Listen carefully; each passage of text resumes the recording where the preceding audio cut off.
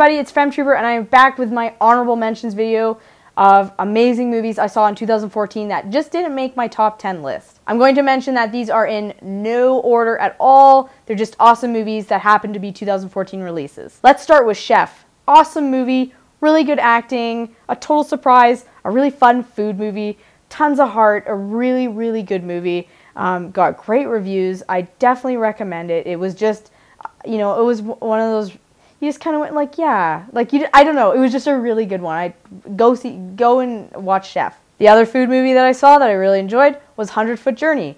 You know, a little bit more of the kind of cheese factor, but it was actually really good. Helen Mirren was awesome. Her, you know, she played a French lady. I thought she was really excellent in it, and it was just overall a really cute movie that, you know, if you just want something fun, 100-Foot Journey is definitely worth it. A movie that I saw that was a foreign film that I really, really enjoyed of 2014 was Miss Granny from South Korea. This movie was awesome. It was basically the opposite of Big, so kind of like 17 again, I guess, where an old lady becomes like 20, and it was super fun, tons of heart. I really, really enjoyed it, and it was funny. It was a comedy. It was a dramedy. But yeah, if you were looking for something a little bit, you know, not out there, but maybe, you know, looking for a foreign film that's kind of neat, definitely check out Miss Granny. Excellent film, Imitation Game. I really liked it.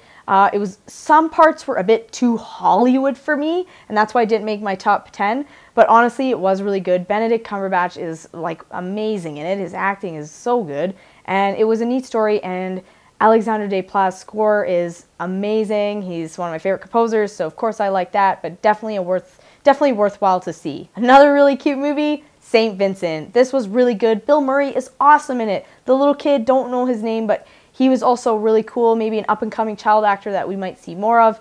But this was also, like, just fantastic. I really enjoyed this.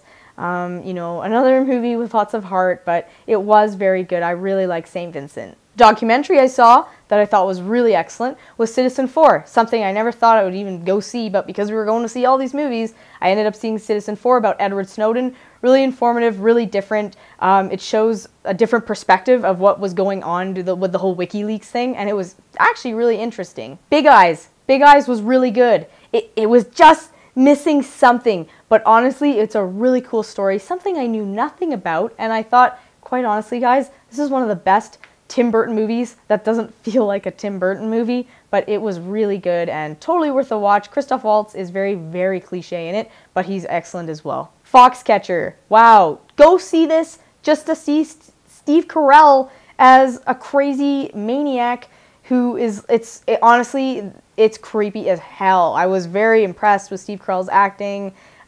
It's very, very makes you feel uneasy the way his character is. It was really, like, again, not in my top 10, but this is really cool acting from Steve Carell. Total shock, but yeah, worth it just to see for that. Channing Tatum is also really good in it too. Who knew? Honestly, this is one of my faves from last year, but it just didn't make my top 10, but that's Muppets Most Wanted. This movie was awesome. I didn't even see the first Muppet movie that they did in 2010, like of the reboot, and this one was like the music. I even bought the soundtrack, and I normally wouldn't do that with, say, a Muppets movie, but it was such a fantastic musical that I'm still listening to the music from it, and it came out over a year ago. Not the best, but I really did think that Dawn of the Planet of the Apes was a really good movie. I enjoy those movies. So for a summer blockbuster, it probably was my favorite out of all the ones that came out last year. And it was very well done. You know, it was emotional. I think Rise of the Planet of the Apes is a little better, but Dawn of the Planet of the Apes was definitely a really good sequel. What can I say about Grand Budapest Hotel? It was an awesome movie.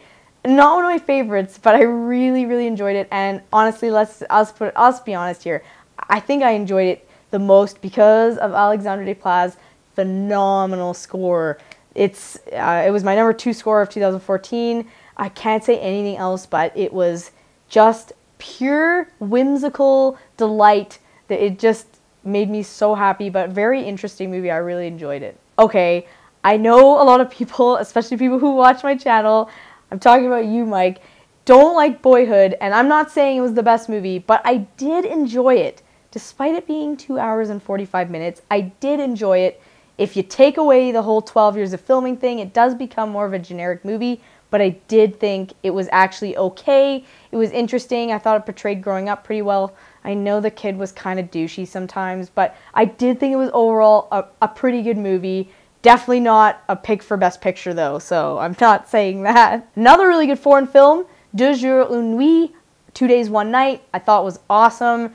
Marion Cotillard was like really good in it. It's a bit of a downer, but it's a really good movie and totally worth the watch because it has a different format and feels a bit different than a lot of movies you see, and very, very interesting to watch. Another downer, but a really good movie, especially, you know, Julianne Moore's acting in Still Alice was really good, and it just really showed the disease so well, and I was, you know, honestly, a good acting is good acting, even if it's a downer. Another good movie that I think maybe, you know, got snubbed from the Oscars, A Most Violent Year.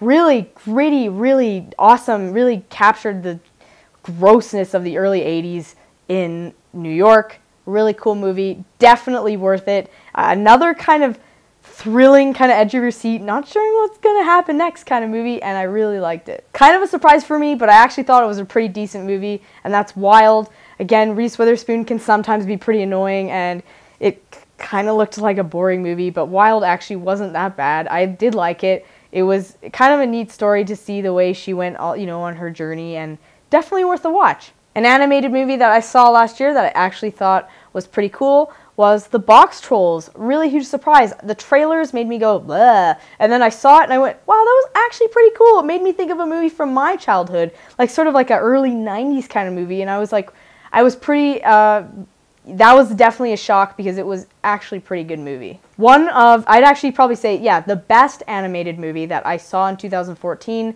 was hands down Song of the Sea. Wow, what a really beautiful movie. It's so whimsical. It felt like an amazing video game. This could have been like it kind of felt like a Studio Ghibli movie, except it's Irish. And oh man, it was so good. Please go see this movie.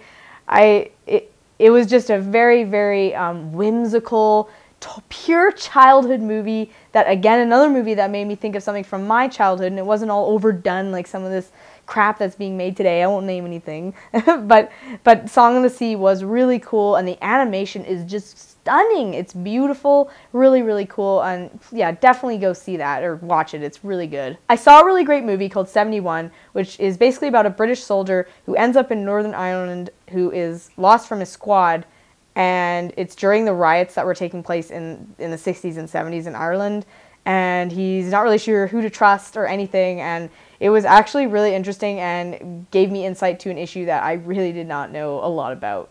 There's only one other movie that I want to talk about, but it's a 2013 release, but damn it, it was really good, and it's The Tale of Princess Kaguya. It was awesome, but I don't count it in this really just because it was a 2013 film. However, what an incredibly beautiful movie. Damn it, Japanese animators seriously know how to do, like, they know how to tell great stories, and I really recommend you see this, even if you don't even like anime at all. But the style of animation in it was just gorgeous, and the story was really neat. Another very whimsical Japanese movie that is based on Japanese folklore. Really, really cool. Go see it. I know it's a 2013 movie, but whatever, this is my video. Who cares? Those are my honorable mentions on movies in 2014. Yes, there are some movies, and there are movies that you're probably wondering why I didn't say, and it's probably because I didn't like them. So, because I did see a lot of movies in 2014, a lot more than what I mentioned right now. And anyway, so if I didn't say something you didn't like, I maybe didn't see it, or I maybe saw it and hated it, but I'm sorry about that. But those are all the movies I thought were excellent. I definitely recommend all of them. Go check them out. They're totally worth your time. And, you know, post in the comments about what, you know, you saw. And maybe I can comment if I saw it too. But I'll see you guys later. Okay, shh, quick. Tell me what to say. No, you can't slow down like that.